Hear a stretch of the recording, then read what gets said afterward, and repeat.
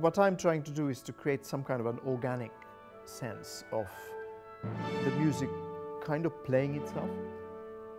And I think that a really good Beethoven performance is such where you don't much think about the so-called interpretation. You just think, okay, the music goes like this and it seems to be coherent and it seems to be natural.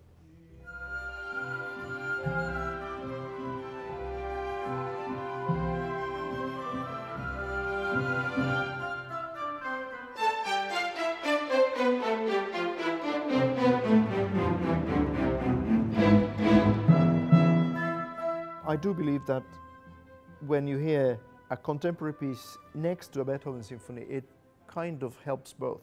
It helps us to understand where we came from, but also it helps us to understand what exactly the journey was. So it actually gives a lot of programmatic freedom, because you can juxtapose very different kinds of pieces with Beethoven and it still works.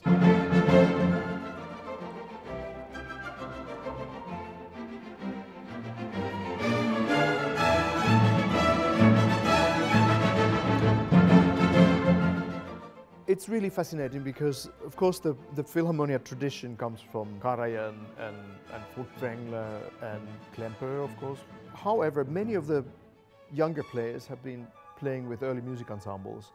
And for a British orchestral player, the idea of playing in, or at least relating to a sort of period style, is totally normal. And yet, somewhere deep down, you can hear the sort of very sort of German, rich, bass-heavy, basic orchestral sound of Karajan and Klemperer, and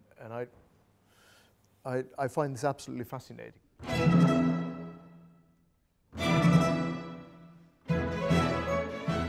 My fear, worst fear actually in terms of this art form, is that, you know, every day that goes by, the distance between, say, Beethoven and ourselves becomes a bit longer.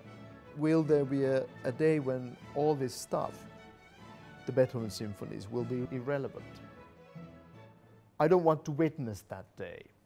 So you introduce new works to the repertoire, you commission new work from contemporary composers, you nurture the audience's ability to understand new work and support it.